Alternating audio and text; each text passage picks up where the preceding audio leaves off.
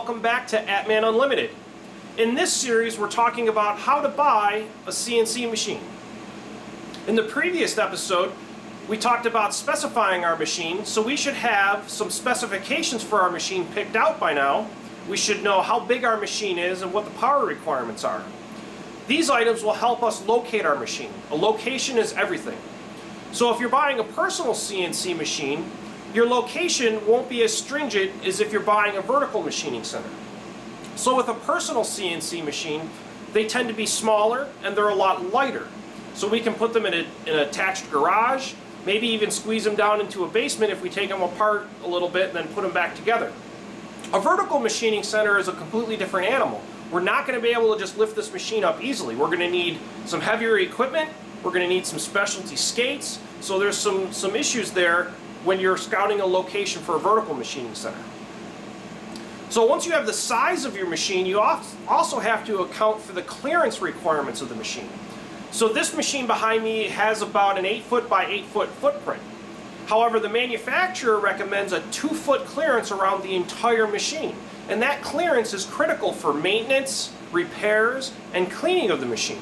So now your 8-foot by 8-foot footprint machine just became a 12-foot by 12-foot machine. And now, as you can see, we also need quite a bit of space access in front of the machine so we can get our parts in and out of it. If you're going to have one of these vertical machining centers, you're going to be able to do larger parts. The parts are going to be heavier. Some of them you may not be able to lift. So you have to consider that while you're scouting your location. With the personal CNC machines, those machines tend to be a little bit lighter, so they don't have the weight requirements that the vertical machining centers need. So the vertical machining centers are quite a bit heavier. We're talking about 7,000–8,000 pounds on average for a machine like this. So you need to account for your floor. Your floor in your garage, in a residential garage, is typically only 4 inches thick. That may not be enough to support the weight of one of these machines. The last thing that you want to do is buy a machine like this, put it in your garage, level it, and then have the floor crack and heave. So you need to consider how much that machine is going to weigh. If you're going to be using coolant in your machine, I highly advise you not put that machine attached to any living residence. The coolant has an odor with it. If anybody's walked into a machine shop, you instantly know that you're in a machine shop. You don't want your house to smell like a machine shop. The missus will not be happy with you. So if you're using coolant, we need to think about a detached building that doesn't have any living space attached to it. Along with all those considerations, now we have to think about delivery of our machine. A personal CNC machine is much easier to deliver. They can come in the back of a pickup truck. You can use a pallet jack, a couple of guys to move them around. They're not that hard to deal with. They only weigh about 1,000 to 1,500 pounds total. A vertical machining center, we're going to need a lot more equipment to get this machine off the truck and into its location. So this machine, I rented a 9,000 pound forklift to lift it off the truck, and it struggled a little bit getting this machine off the truck and getting it in here. If you don't have the height clearance requirements for the forklifts, then you're going to need a set of skates so that you can roll the machine into the position. You also want to make sure that you have the height requirement for the machine. So this machine barely fit in my garage door. My garage door is only a standard 7-foot residential garage door, so I had to lower the Z-head all the way to its minimum level and then remove the Z-axis drive motor to be able to get the machine in here. After we have a location for our machine that accounts for all the issues that we've already discussed, now we need to make sure that we have enough power to operate our machine. It's not going to do us any good to get it where we want it and then not be able to turn it on. So with a personal CNC machine, they're a lot easier on the power requirements. They're designed to be able to run in a residence.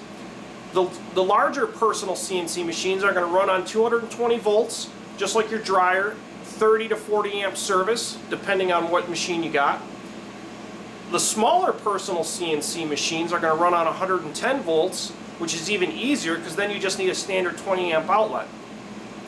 Vertical machining centers are a whole different animal. Most of these machines run on 3-phase. That's an industrial type of power that's not commonly found in a residence. A lot of residential streets don't even have 3-phase power down the road, so you may not even be able to get it put into your house if you want to choose to pay for it, which is very expensive. However, a lot of these machines can either be converted to three-phase power, or we can use what's called a phase converter to power up these machines. This machine was able to be converted to single-phase power without the use of a phase converter. You have to check with the manufacturer of the components inside the machine. This is using a standard baldor variable frequency drive for the spindle, and the size drive that's in this machine allows it to run on single-phase power only. However, it comes with some costs to that. We can't run this drive at its full power while we're on single-phase. So while this machine has a 10 horsepower rated spindle in it, we can't run it at 10 horsepower. We can only run it around 7 horsepower continuous. And that's because of the power requirements for the single-phase power. Rotary converters or digital phase converters are another option where you don't have to convert the machine. However, it's an added cost that needs to be considered in your budget. So a phase converter can be a significant cost. They can cost anywhere from a few $1,000s on up to $10,000, $15,000, depending on what size phase converter you need. Just because this machine has a 10 horsepower spindle in it doesn't mean that a 10 horsepower phase converter is going to be able to operate. So you need to work with the phase converter company that you chose and tell them the specifications of your machine so you can get a properly sized phase converter. Most phase converter companies are recommending a 2x increase over the power requirements specified by the machine. So if you have a 10 horsepower machine, they're recommending a 20 horsepower phase converter. When considering a machine like this, we also need to make sure that we have enough power at our house and in our shop to be able to run it. If we use a phase converter and run this machine on three-phase, it's going to draw about 80 amps off of a single-phase 220 circuit. The house that I have has a 200 amp circuit, and I ran a 100 amp sub-panel out to the garage, so I've got 100 amps in the garage. Half the power of the house goes out to the garage. Running this machine on single phase, we're only drawing about 60 amps. That's the maximum we can draw through the variable frequency drive running on single phase. So we have just enough power in the shop to run the machine. The machine also requires a compressed air source, so we have an air compressor that we have to run while the machine's running.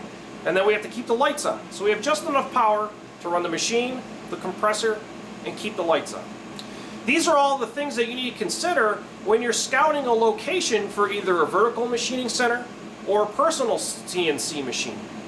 A personal CNC machine is going to be easier to locate just because it's smaller, less weight, and has lower power requirements. Vertical machining center, you're going to have to pay more close attention to all the things of size, weight, and power requirements. This concludes episode 2 on location and space. I hope you join us for episode 3 when we try to compare the differences between personal CNC machines and vertical CNC machines. If you have any questions, please feel free to email me. Thank you for watching.